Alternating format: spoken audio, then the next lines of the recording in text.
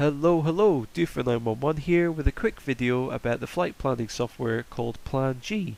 So PlanG works with FSX, Prepared and X-Plane, and it can be downloaded for free from www.tasoftware.co.uk. PlanG was developed by Tim Arnott, and I'd like to highlight that he does have a donate feature on his website. I'd highly recommend that if you are going to use this software, that you consider making a small donation to support him. I know that a lot of work goes into writing software, so he does deserve a little bit of support, but as I said, the software is free, so you don't have to if you don't want to. So unfortunately this video is going to be a very quick look at the software. Unfortunately I had some unexpected events happen this week which have taken up a lot of my free time, so this video won't be as polished as some of my others. Anyway, getting back to the matter at hand, after downloading and installing PlanG, your first action will be to build a database so it can work correctly. So this is very easy. Simply go to the data menu at the top and then click on the Build Navigation Database. You'll see that a small window pops up where you can select which flight simulator you're using and then simply click on OK, and it will take about 5 to 10 minutes to build this database. So what this will do is pull all of the Navigate data from the flight simulator into PlanG so that you can see all of the various navigation icons and then use them for planning a flight. Once that's completed, you can start getting a proper look at the software. So if you've used any type of map software before, such as Google Maps, then this will be very familiar. You can move the map by left clicking and dragging it, and you can zoom by using the scroll wheel, and then finally if you right click you get lots of different options available to you. So up along the top you have a couple of menus which give you lots of various options underneath. So File is like any sort of office application. From here you can open, save or print flight plans. Home gives you a few options for setting up a flight plan. Map gives you options to change what is displayed on the map view. Data allows you to edit the Navigate database that you created when you first started the software. And finally, View gives you various windows of information during the flight.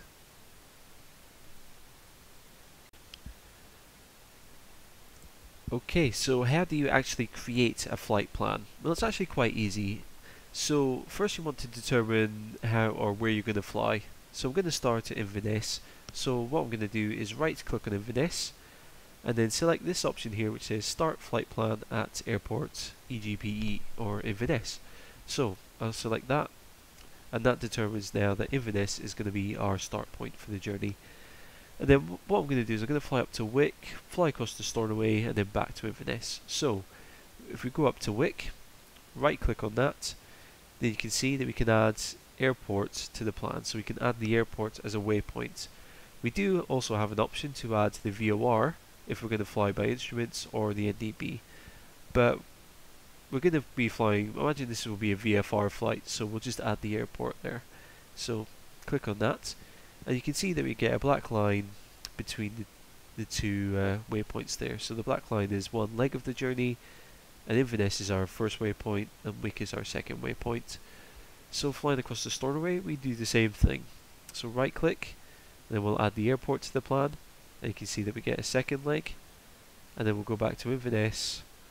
Now unfortunately we can't really designate a destination or an endpoint. We can simply just add the airport as the last kind of waypoint on the plan there, and that'll be our destination there. So there's our kind of basic flight plan, an anti-clockwise triangle there. So next up we need to give the PlanG software some information to work with so it can calculate what direction this is and how long it's going to take to fly that, and then our second leg at Stornoway and then back into Inverness. So first thing we can do is click on Start Position here, and we can tell the simulator, or we can tell PlanG and the simulator what our actual starting point will be. So we can start it on a runway or at parking or at a gate. So we'll start at parking for example and click on OK. Next up is altitude. So this is going to be our sort of intended cruising altitude. So for VFR flights of this distance, we're going to go up to about 5,000 feet. Normally we wouldn't go this high for a VFR flight, but along here there's a bunch of really high mountains and I don't fancy flying into those. So 5,000 feet will keep us high enough that we'll be safe. Next up is airspeed. So this will be your true airspeed, so your kind of cruising airspeed. So estimating the Cessna at 5,000 feet, it'll be about 110 knots, which will be fine. So click on OK to set that in. Next up is winds. So if you're going to set this manually in the simulator, you can set it up manually here as well. Or if you're going to use real world weather, you can't actually pull the real world weather from Plan G. If you have a look at the METAR report here, this is actually a live report of the weather currently at Inverness.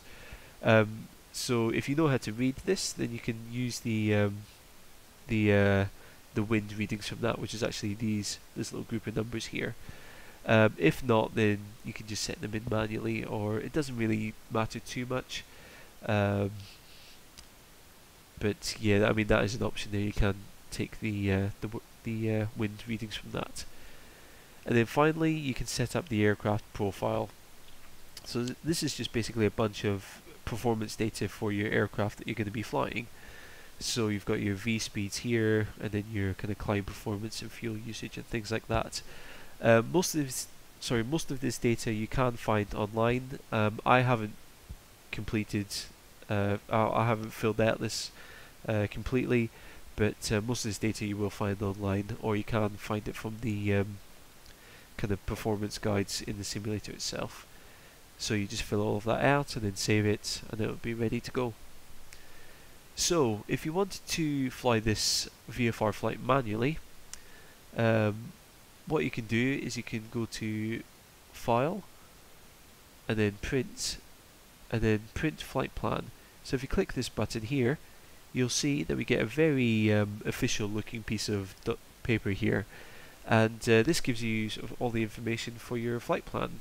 So you can see that we have our different waypoints here, starting at Inverness, next one will be Wick, and then Stornoway, and then we'll back to Inverness. You can see it gives us distance and altitude, ground speed between all of those waypoints, and then also the main information here is the heading that we need to fly between each waypoint and how long it's going to take. So from Inverness flying up to Wick, we need to fly a heading of 031 degrees, and it'll take 36 minutes to fly that. And then from Wick to Stornoway, pardon me, it's 272 degrees, and it's going to take 58 minutes, and then finally Stornoway back to Inverness 123 at 43 minutes.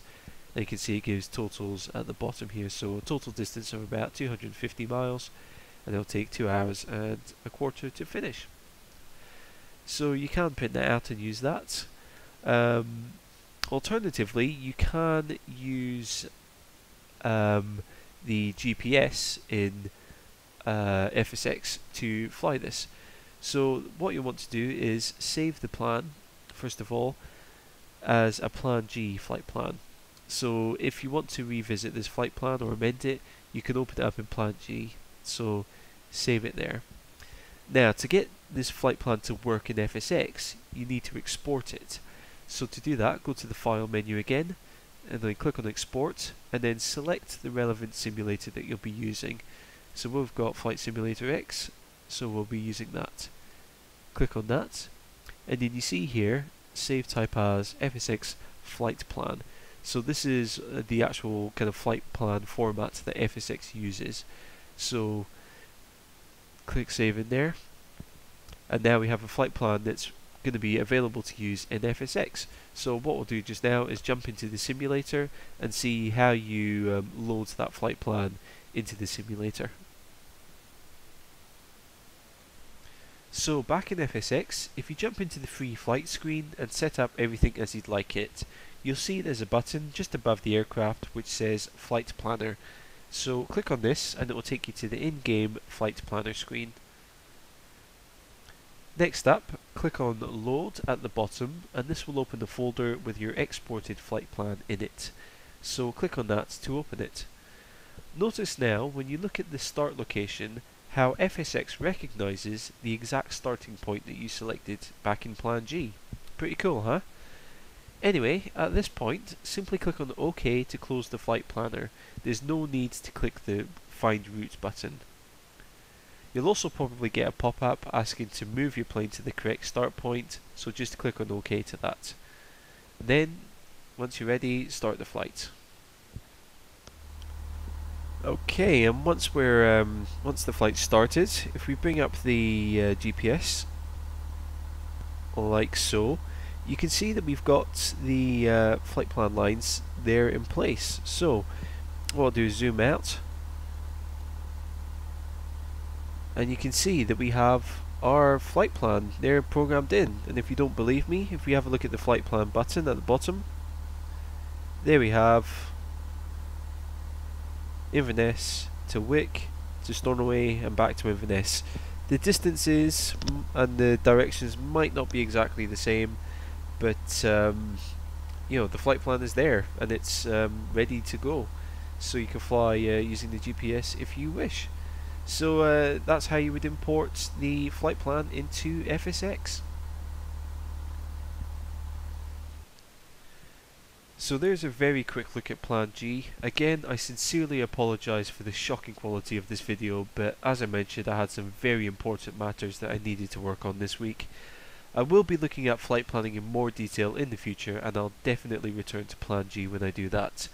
Rest assured, normal service will be resumed next week when I talk about airways or highways in the sky. Many thanks for watching, and I'll catch you later.